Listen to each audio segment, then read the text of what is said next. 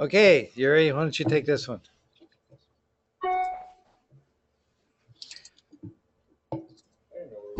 Yuri, are you still with us?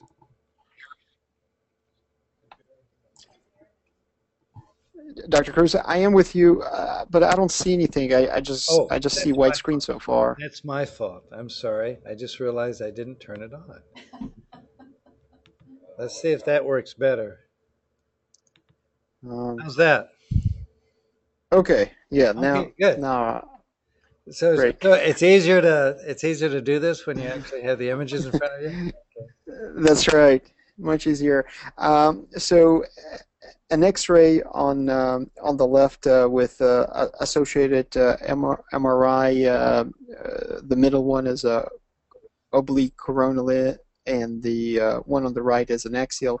On the X-ray, there is a calcified fragment noted in the region of supraspinatus attachment.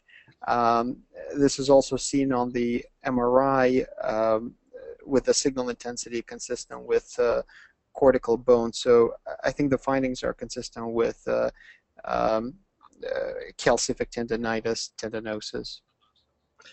Well, I think you got the diagnosis right. However, uh, this is not cortical bone. In fact, actually, why don't you look up for us? And we haven't done this in a while. Look up for us Okay. the difference between calcific tendonitis and calcium power CPPD deposition disease, Okay. and see if there is a difference between the two. And then most of this is generally a milk of calcium. Here, John can tell us because he's actually seen this in surgery. What you have here is something that looks like toothpaste when you open that area up and take the calcium out, just like toothpaste.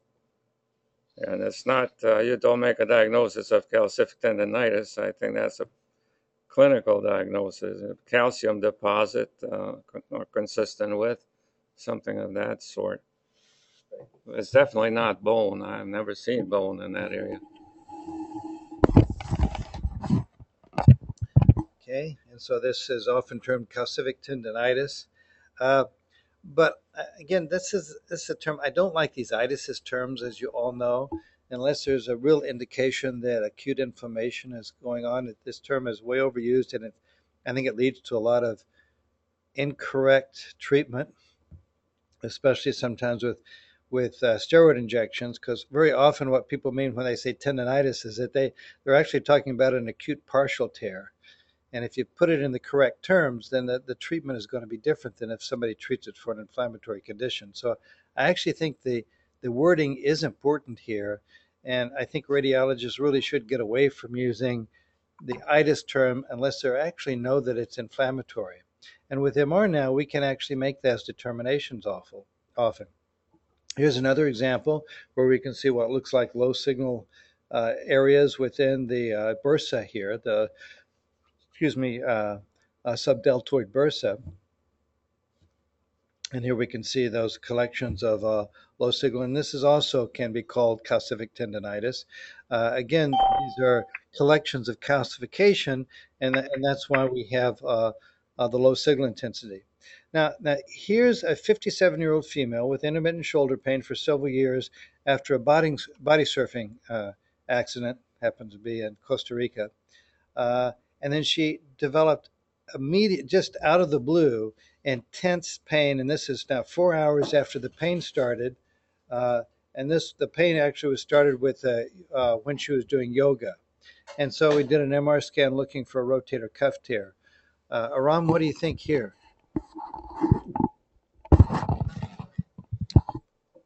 All right, so once again, we're seeing a abnormal supraspinatus tendon, increased signal, tendinotic in appearance period. In the distal tendon, there's a focal area of low signal on the T1 and T2 weighted sequences, compatible with area of calcification. It looks like the calcification is actually in the tendon here, as opposed into the opposing adjacent bursa. So again, I'm unclear about the terminology we're going to use, but basically calcium deposition in the Yeah. tendon. And if you notice, this is really more associated with the subscapularis, and there's actually a recent paper published about this. But notice here that there's edema in the surrounding soft tissue, and see how it actually extends into the muscles. There's been no injection here in this particular individual, but it's extremely painful. And uh, if she put a heating pad on this, it made the pain much, much worse. Ice markedly relieved the pain in this particular case, and there we can see it again here. So this was on 4509 by X-rays actually showed that it was calcium, and so it looks like calcific tendonitis. There was a big debate then as to whether to remove it surgically, to go in and with interventional radiology. Kenny Chen wanted to go in and remove it, and she refused, just like Kenny Chen's wife refused when she had this same condition. This happens to be my wife. And so this was 6 weeks later. And at this time, oops, uh, her symptoms went away. I finally talked her into getting another MR. This is now 14 months after the symptoms were relieved, and it's gone. No interventional procedures, nothing. And I'd love to have imaged this 6 weeks after this started when she became asymptomatic.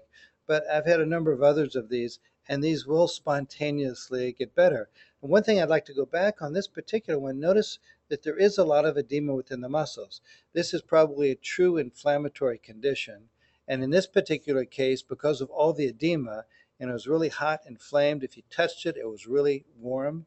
This was probably true inflammation, and probably due to the calcium phosphate deposition in the tissues, which can produce an inflammatory reaction. So this is probably that case, but she's better.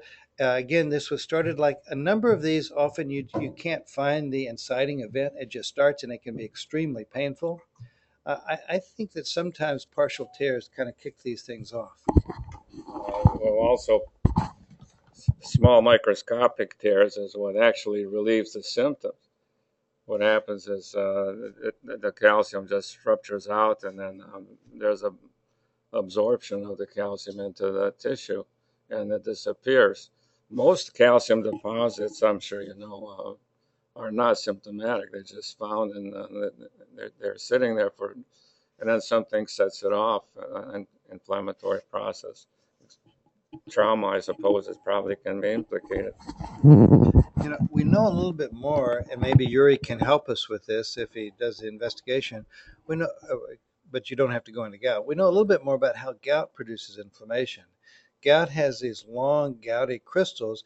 They're actually imbibed by macrophages, and they actually rupture the cell, causing the cell chemicals to extend out into the interstitial tissues, and that's what produces the severe inflammatory reaction in gout. And I don't know that it's understood exactly how CPPD does that, because as John was saying, some of these people will have the same radiographic findings, not MR findings, but radiographic findings, and some will be totally asymptomatic and others will be extremely symptomatic. This was extremely painful, much more painful than a rotator cuff tear. It looks painful because you can see the fluid around there, edema, and which is fluid, and I can feel for that patient whom I know. Now, in this case, the calcium deposit we're looking, it is in the tendon. Is it adjacent to the tendon, bursa? Where's this localizing to? Well, you can see the images as well as I can. It's my guess in a situation like this that there's probably involvement of both the tendon and the bursa. I think it can be either or both. And as we'll see in a minute, it can involve other areas as well, which we'll see in a future case. Okay, so this is,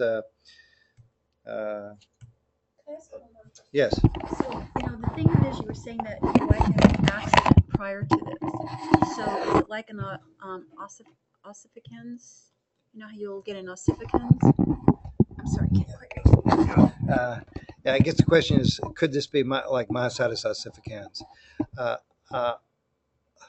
Myositis ossificans probably is where you have an actual partial tear or a tear of a muscle, hematoma formation, and then in the healing of that, you actually get true ossification. With CPPD disease or calcific tendonitis in that category, you don't actually get ossification. You probably somehow get a biochemical process where calcium salts come out of solution into the soft tissues. And I'm sure it's really a biochemically mediated response. And I don't know the details behind that. If somebody can find it, that would be a great addition to our next lecture. Maybe Yuri can find something on as to why that occurs. But I think it's still pretty much an enigma. I don't think it's really well understood what really causes CPPD deposition. For this, you don't need trauma. It can be set off by just for no reason. A person can actually wake up with a severe pain and uh, just like a wry neck. Myositis, that's a different ball of wax. We're here as a tendon, and myositis is always from trauma. And usually it's from direct trauma, like a football field where somebody tackles running back, for instance, and hits them right and directly into the thigh. Totally two different situations. So again, just the progression is this: calcium salts coming out of solution in the tissue. Now, tissue could be in tendon, bursa, adjacent, both.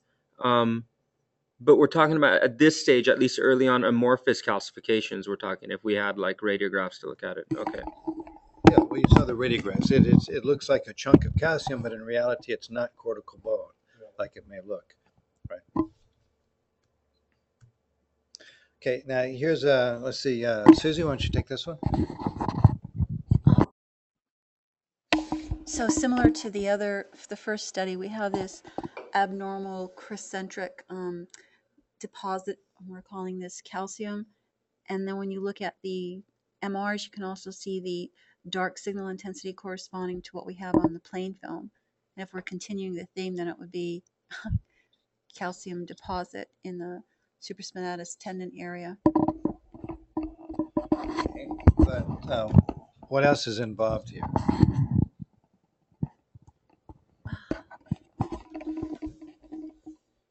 So,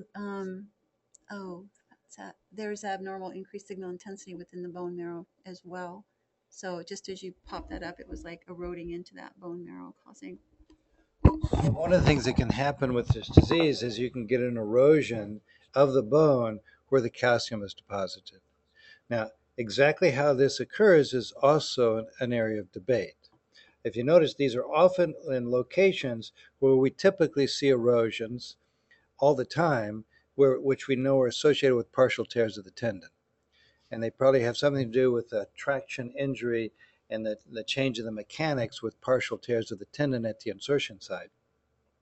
And whether or not it's the deposition of the calcium, which produces an inflammatory response that then eats away the bone, or it's an injury to the tendon, which has caused bone erosions like we see day in and day out of the greater tuberosity, and then calcium deposits in that location, is something that can be debated. But notice here, if this is a fat suppressed image, that there's actually a lot of bone marrow edema adjacent to this erosion, which suggests that you may actually have an osteitis reaction of the bone adjacent to the site. So I think there's a lot, and here's just on a low field scanner, throw some of these in, another erosion at the location of calcium deposition. But again, notice this is a typical place where we see erosions all the time. So what's cause and effect is something that I think is still very much debated. And my guess is it's a little bit of both. I think all of those mechanisms probably play a role, and some dominate in some people and others in other people. That generally, if there is a mechanism that can do it, typically they can all come into play in a patient.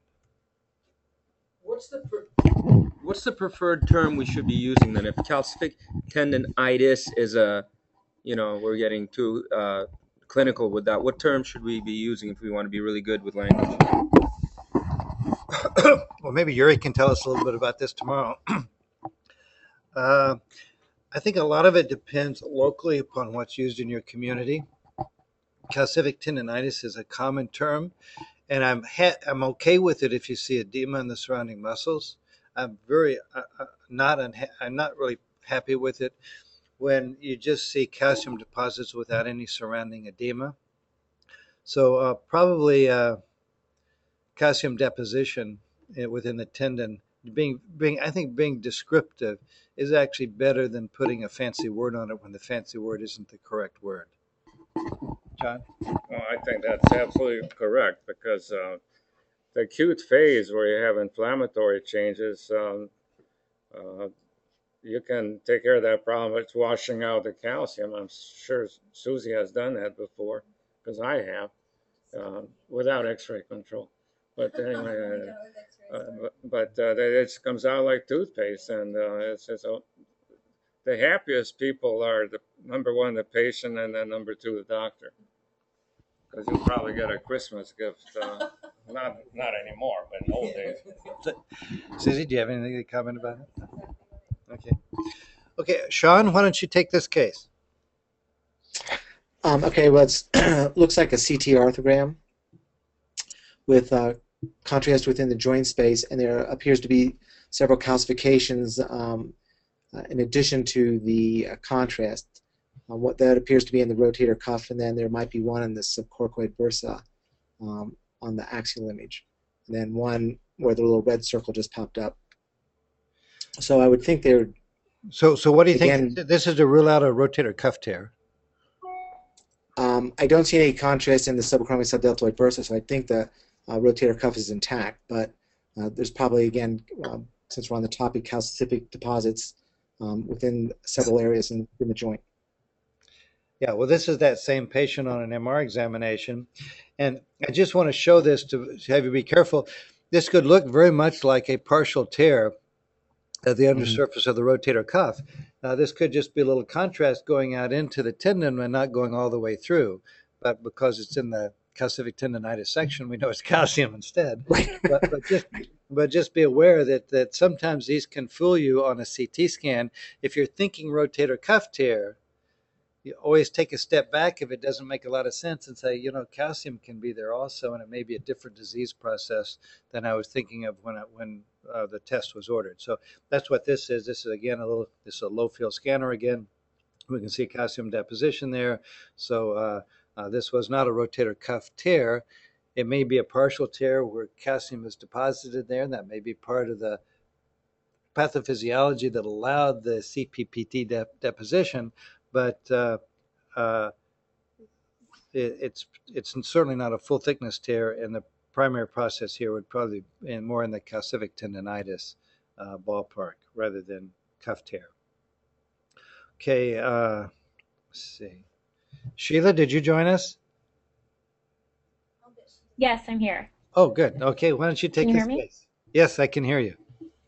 Okay, there's a 70-year-old female with severe shoulder pain, and it looks like at the insertion of the supraspinatus tendon, there's focal areas of low signal intensity,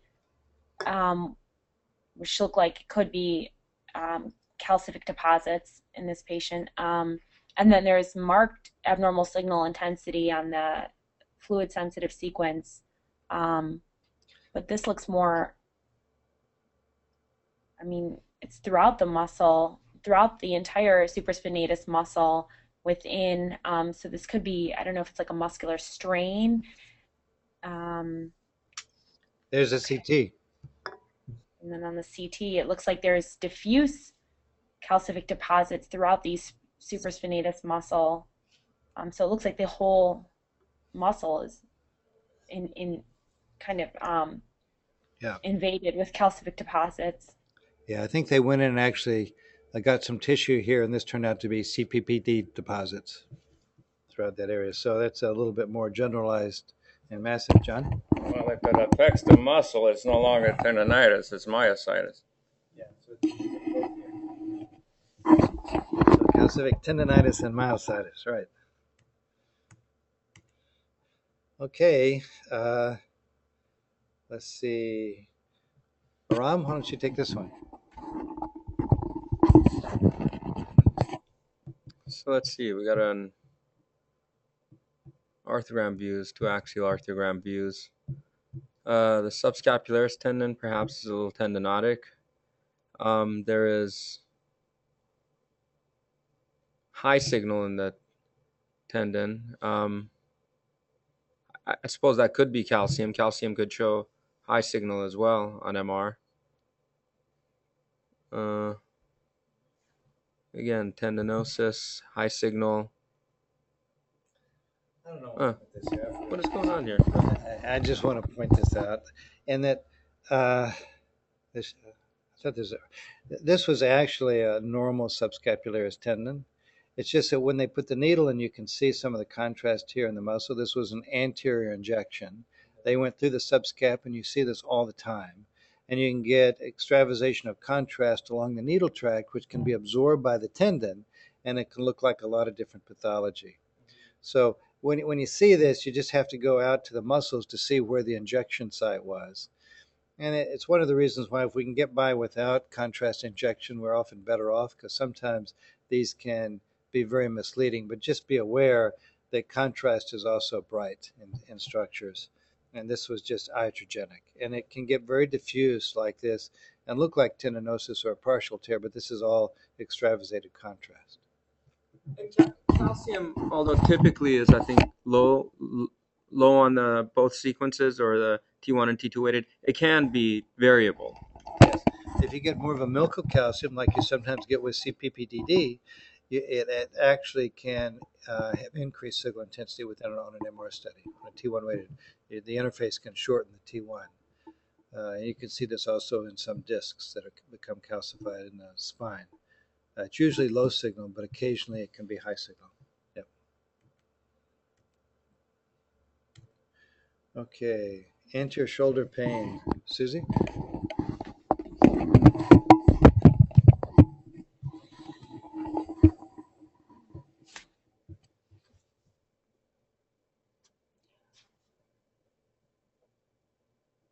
Yeah, I'm looking at that again. I'm not sure if that's artifact or real.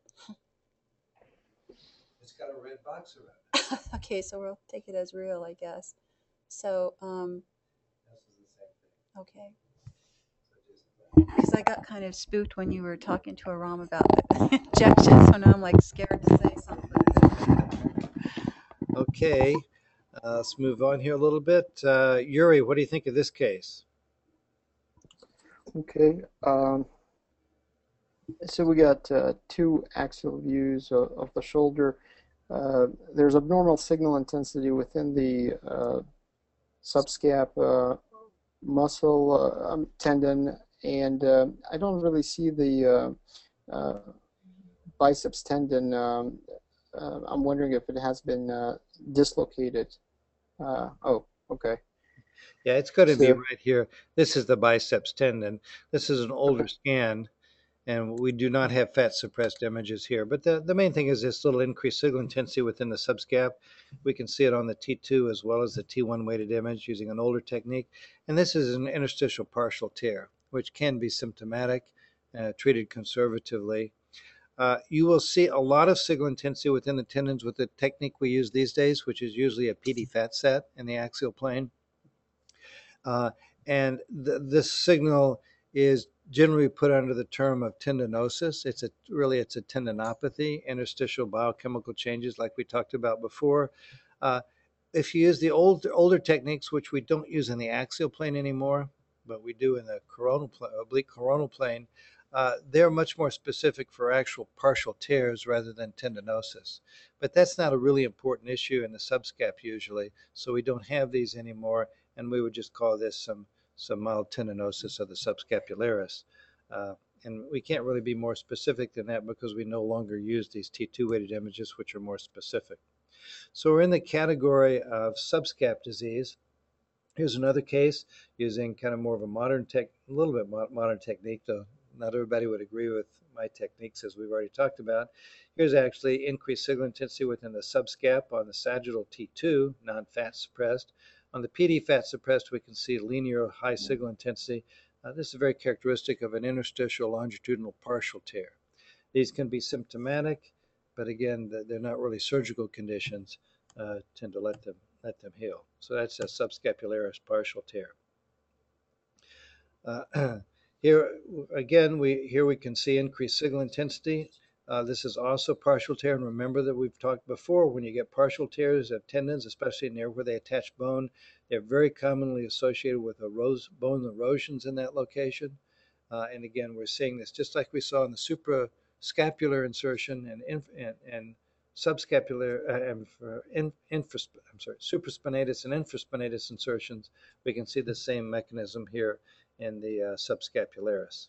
And these are really due to partial tears of the tendon in that location and avulsion injuries. Another example of partial tear of the subscapularis. Now, what we're starting to see here is one of the common causes, and this is a major source of anterior pain in the shoulder. We can see that there's actually an abnormal long head of the biceps tendon here.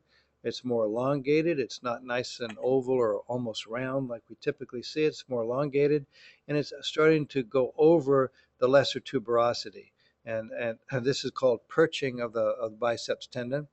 And then I think it's the next lecture, I'm going to talk to a classification scheme that we like to use, classifying these lesions into 7 different types.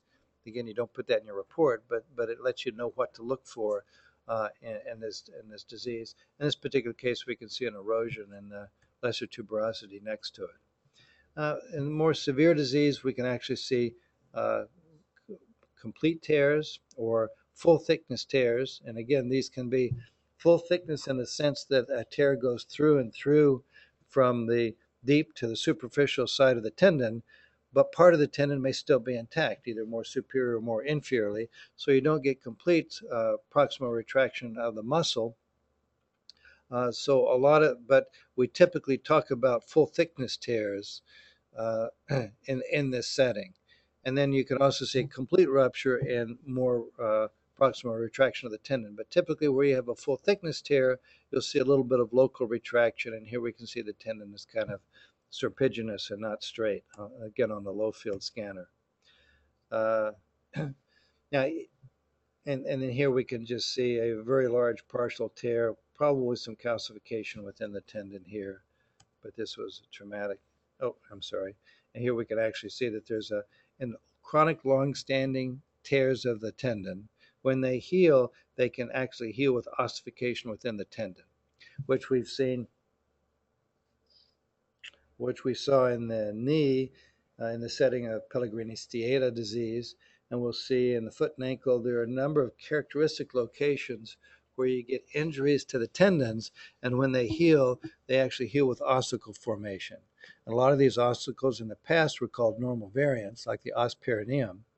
They tend to be occasionally symptomatic, like an os perineum, or but in that setting, it's probably in the setting of the acute injury or the subacute injury or recurrent injury.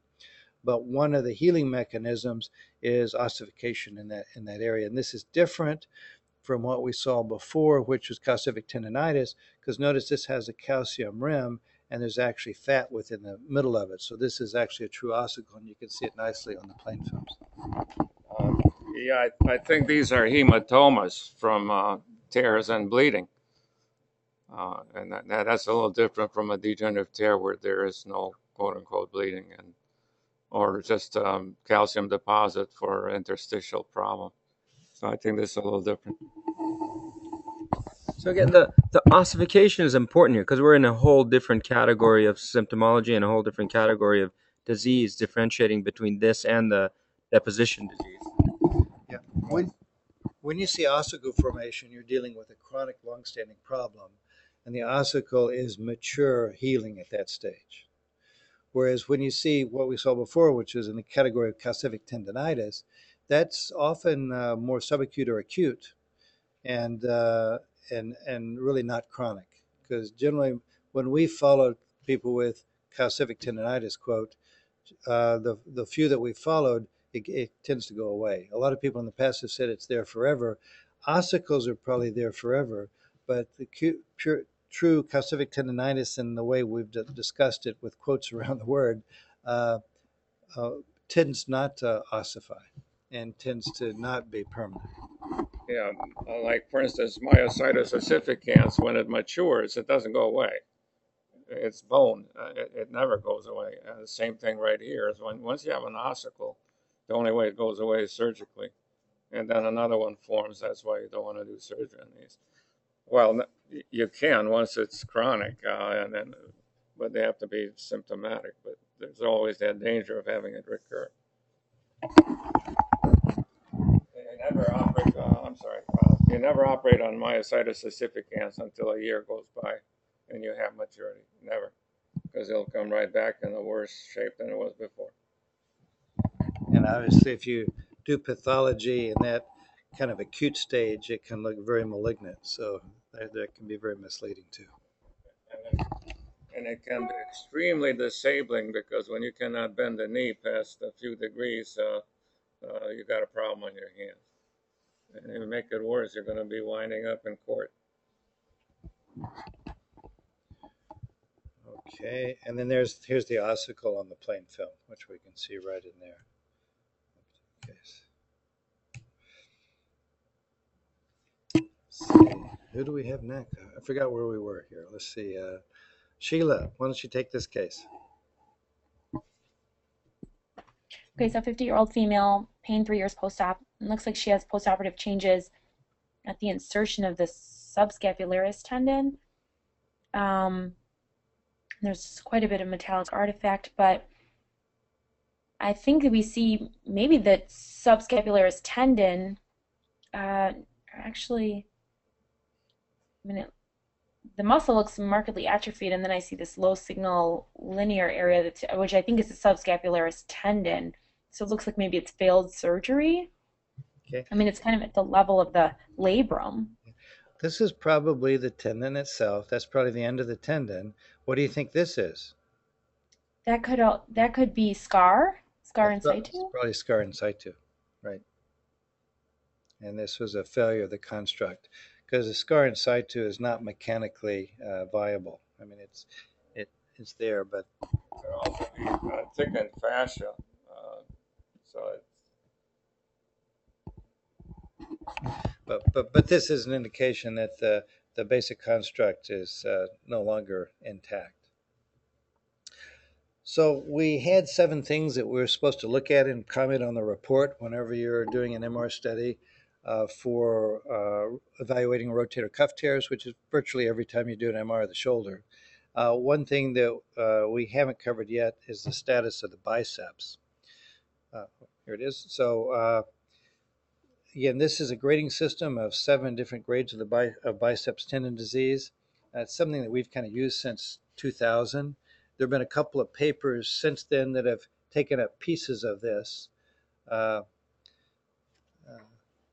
but we've got several different categories that we've put in that I think are important that I haven't seen in any of the papers.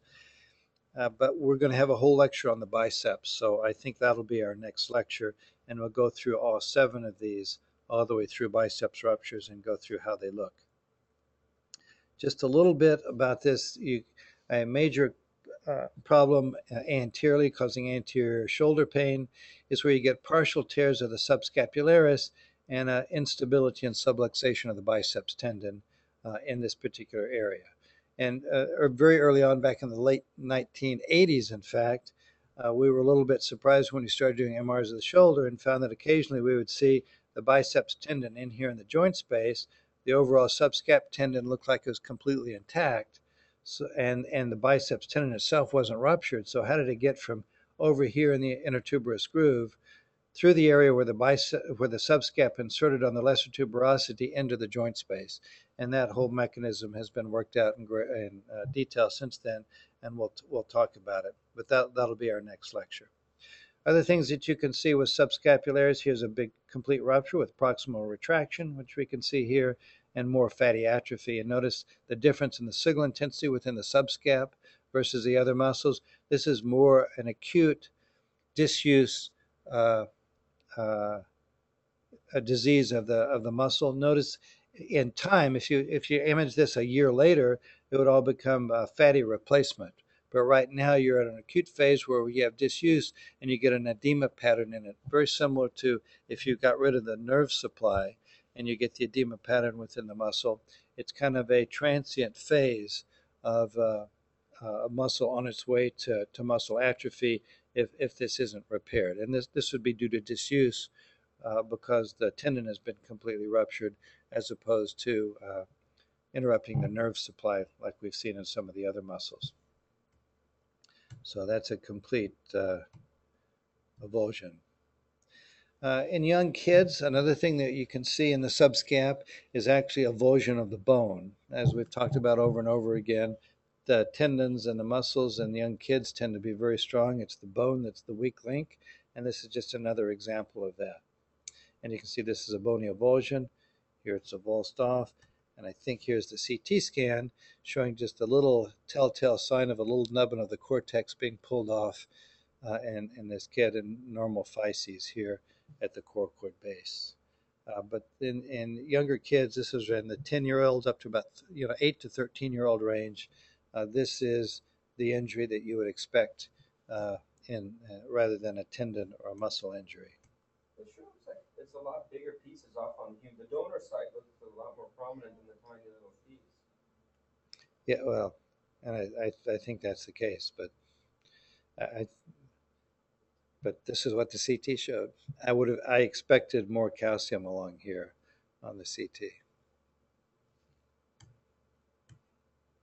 have exactly the same spot that you're looking at on the cut. Yeah, I did go back and forth, and I actually found the one with the most amount of calcium on it. So, but still, there was a little bit of a mismatch. And then you can get, here's more of a chronic lesser tuberosity avulsion. This is actually the lesser tuberosity that's been pulled off. Once they get pulled off over time, they can actually grow. They can actually get a nutrient supply and they can actually grow just like loose bodies in the joint spaces can grow. But that's a lesser tuberosity avulsion from Philip. And here's just another example, one of ours, for a 29-year-old male. And we can see this big ossicle that's been pulled off. There's a subscap tendon attaching to the unstable body. And you can see the biceps tendon going along with it. In normal individuals, normal meaning that the subscap hasn't been injured. It's a very strong, thick tendon. When you do surgery, and we'll talk about that later, it's you hate to cut through it because it's very, very substantial. It doesn't look as strong on MR, but then you're looking at chronic problems most of the time. Okay, 29, and then here it also shows this big ossicle here that's been pulled off. And we've already seen this. We don't need to see any more of those. Okay, Yuri, what do you think of this case?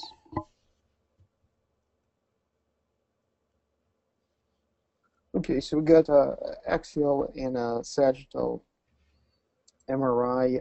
There's abnormal signal intensity within the myotendinous junction of the subscap. Actually, it's kind of in the region of the middle glenohumeral ligament.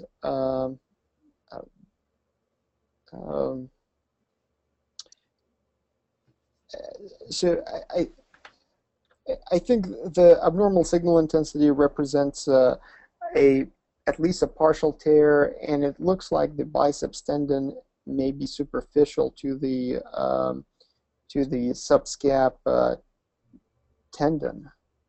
Well, this is probably the long head of the biceps. That may be the short head over there.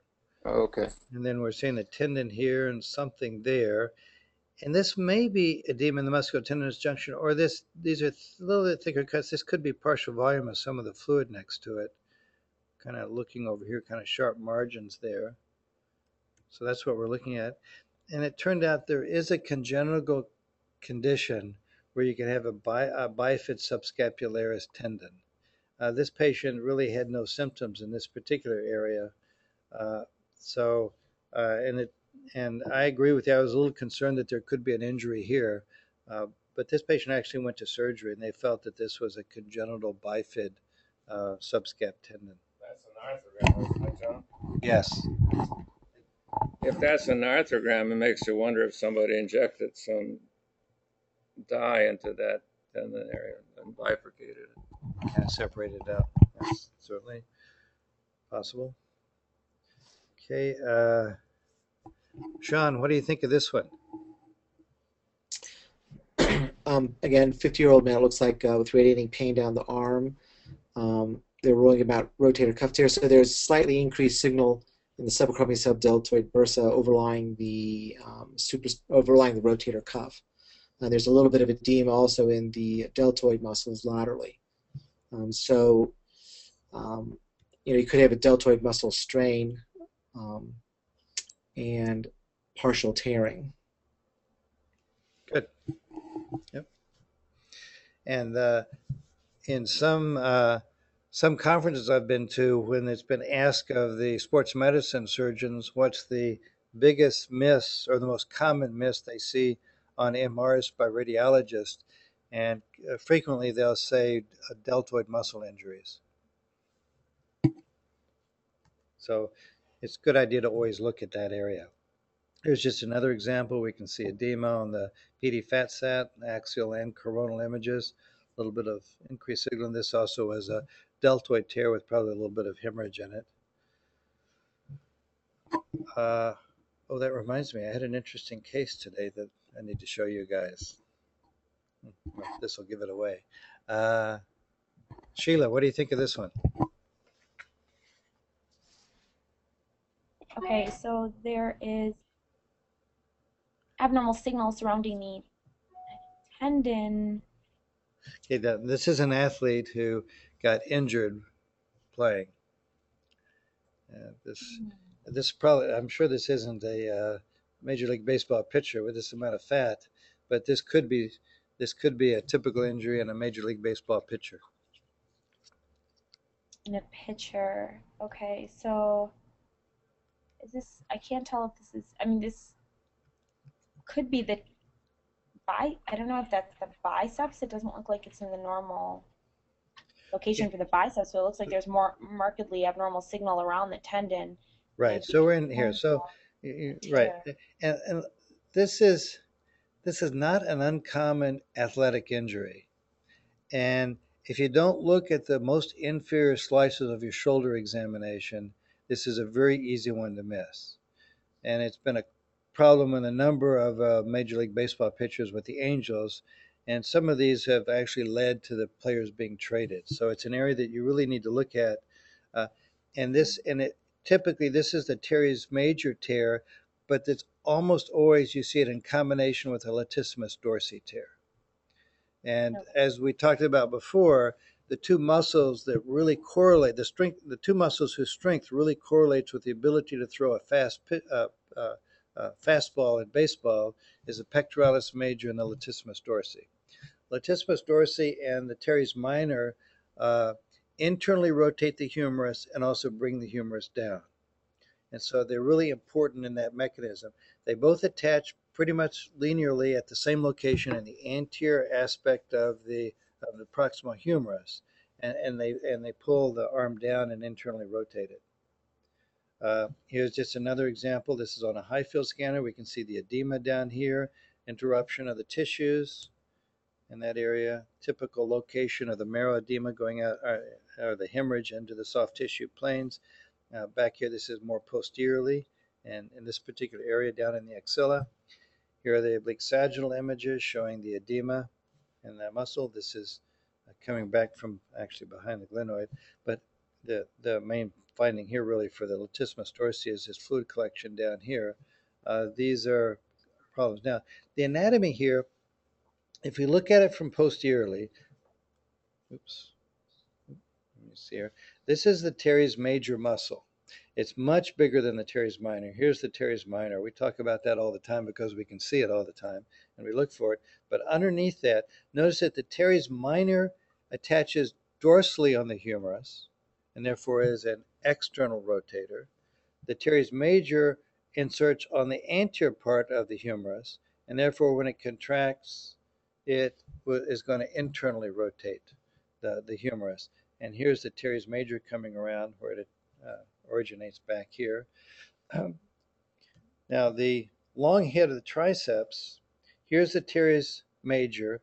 The long head of the triceps comes right down here, right along beside it. In the case that I'll show you guys in a minute who are here, we have a strain primarily the long head of the triceps, but also of the latissimus dorsi. And that's the long, yeah, that's when it comes. And then if we look at the latissimus dorsi, which comes up, and if we look first over here on the right-hand side, what we see, the pectoralis major inserts anterior to the inner tuberous groove where the biceps tendon goes. Then just posterior to that, we have the latissimus dorsi insertion and the teres major. And they insert right next to each other, and they have very similar mechanisms of action. And in fact, what we can see here is that the latissimus dorsi comes down and is a very broad muscle. The tendon comes up here and attaches to the humerus, but it has a very broad origin of the muscle throughout the back, going down into the lower back in that location. And here you can see how it can pull the humerus down. And since it goes anteriorly and attaches anteriorly from behind, it also internally rotates the humerus. So here's a 22-year-old cricket ball, cricket player fell catching a ball, and here we can see a lot of signal abnormality down here. This is not an acute, this is more of a chronic one. This is hypertrophic bone formation where the tendon has been pulled off in that location. They were concerned about neoplasm. So this is actually in a chronic injury, and you can see this is there's the biceps tendon coming down here, and the attachment of the teres major and latissimus dorsi, and there's a lot of hypertrophic bone formation here and this chronic injury in that location. Here's the CT scan where you can see all that ossification, and there's the surface rendering of that, and there we can see it furthermore. That's just a chronic injury at that origin. So involving teres major and the latissimus dorsi. Okay, any questions? Yeah, one thing to always remember is since these are not common, but certainly not uncommon problem in athletes, and they can present with shoulder pain, you can have a situation where you have a significant latissimus dorsi injury, but it's outside the plane of your shoulder imaging. So just remember that, because if you're then going to be discussing the case with the orthopedic surgeon, always keep in the back of your mind that if the mechanism of injury was correct, it could be a latissimus dorsi injury, or even, I guess, a proximal teres major injury, but it might be outside your plane of interest, and therefore you might have to get larger field of view imaging to pick those up. The people we work with at the Angels are familiar with that, so if they're concerned about it, they'll often request larger field of view to evaluate the latissimus dorsi. All right, Ram? All right, looks like we have two large field of view coronal views of the upper thorax and shoulders. Looks like in the image on the right, which is probably a stir image, there's an increased signal right in the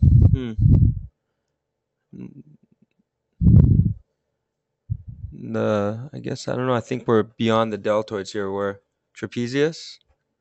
Okay, we're in the muscle strain tear of the trapezius. Yeah. If there's a muscle, it can always be torn.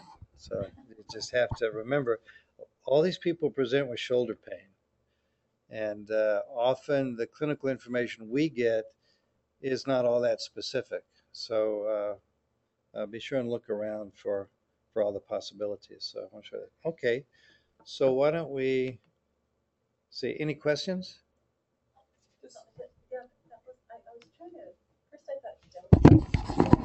I first thought that was a deltoid, Yeah. but I guess we have the supraspinatus and then. Let me have it. Remember, the deltoid attaches to the lateral acromion. It doesn't go in toward the neck. This study is proximal to the end. See this? Oops. This is the distal clavicle, right? So the deltoid is already attached to the core cord, which is much more lateral than this. So acromion, thank you, acromion, appreciate that. So we're far too medial for the deltoid. So the muscle up on top here is the trapezius. Right. Rob? Just a brief question on just how to generally discuss like muscle injuries. I mean, there's, you have tendon tears and attachments and like, tears at the muscular tendinous junction. But then when you gotta get into the body of the muscle, I get a little vague in terms of am I talking a strain versus a tear, partial tear. Well, if you want to talk about strains, ST, not SP, like in ligaments, strain means the muscle or tendon is pulled, and you have an interstitial injury. Uh, there is microscopic injury, which is type 1 or grade 1, whatever you want to use. And then a partial tear, which is a grade 2, and a complete tear, which is a grade 3. So It's really not that, the main thing is you don't want to miss a grade 3. Tendon, muscle, but you can't fix it. No harm, no foul, but tendon you want to fix many times. Not always, but sometimes you do, sometimes you don't. Depends on the area. There are a number of different published grading systems for muscle injuries. And I think most people kind of go along with what John has said, but there are a lot of more detailed ones. There's separate ones for MR versus ultrasound. The bottom line is that they start with something. Well, the earliest symptomatic tears are probably negative by all imaging studies, and I'm absolutely certain that I've been involved with a number of muscle strains which were highly symptomatic, but where the MR and the ultrasound were both negative. So I firmly believe that is a low-grade area that has a very good prognosis. But the first grade would be one where the imaging is negative and they're symptomatic. And then it's really a continuum as to how much damage is involved. And some of the papers have shown that in terms of prognosis, probably the thing that's most important is if it's a complete tear with separation or if there's a large hematoma formation. Large hematomas more than 2 centimeters have a delayed healing compared to those that don't have large hematoma formation. And but so what I think you should be is descriptive again. I don't think these grading systems are very helpful. And I think a lot of people put a lot more emphasis on those that they should. And I'm sure if you, I haven't really looked at, there's probably some in the literature, but my guess is if you showed the same studies to a lot of different people, you would get gradings. You wouldn't have very much reproducibility in the grading system. I think it's a lot like slap tears, which are both by MR and by surgery. The grading system is not reproducible. So again, I think you just need to be descriptive in that if you have large hematoma formation or if you have really separation in the fibers, which is usually filled by hematoma, then you need to describe that in detail, and that's a significant finding. And there are some things people do. Some people will go in and try to give clotting factors and take out the hematoma, sometimes in athletes if they're trying to speed the repair process. But in general, they muscles heal. Until you get a seroma, a hematoma, it's virtually impossible to extricate from muscle. So once it turns to serum, yeah, then you can take it out. But you can also cause more injury, so you have to be a little careful about that. I don't aspirate hematomas. That's the worst. In my opinion, I don't think that's a good idea most times because you can cause infections by sticking needles. And you have to use an 18-gauge needle, and that's not too, especially in uncertain conditions, sterile-wise. Any other questions? Okay, we'll do it again tomorrow. Thank you. Thank you. Thank you.